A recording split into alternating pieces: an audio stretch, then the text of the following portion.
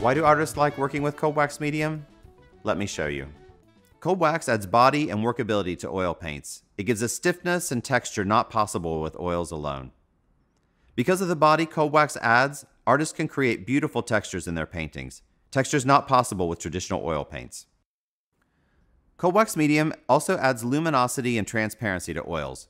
Light moves through the layers of your painting in ways it otherwise couldn't. Paintings feel rich, colors feel vibrant.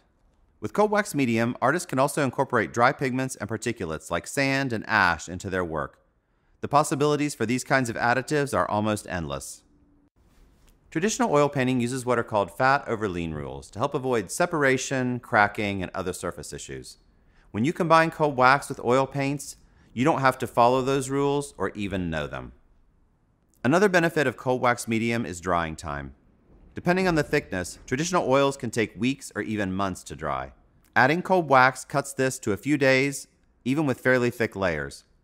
Acrylic, on the other hand, dries very quickly, sometimes in just a few minutes. This in-between drying time for cold wax and oils gives artists an almost ideal flexibility when painting. This flexibility brings us to our final benefit of using cold wax medium: history. Having your layers be stiff but still workable for days allows artists to easily access previous layers they've been building. Through scraping, scratching, and solvents, artists can develop beautiful, seemingly aged surfaces. This is one of the biggest reasons many artists choose to use cold wax, but we'll talk more about that later. Cold wax medium dries to a beautiful, almost velvety matte surface, a surface unlike any other medium, and a surface that requires no varnish or other protective coating.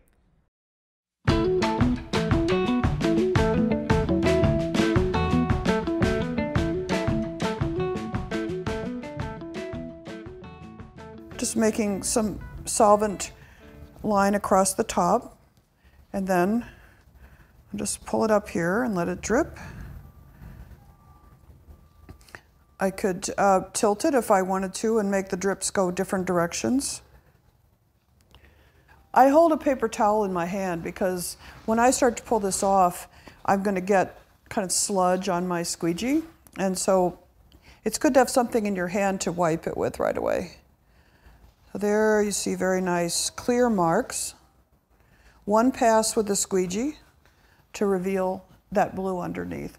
And this kind of edge is very distinct and it shows a very clear line.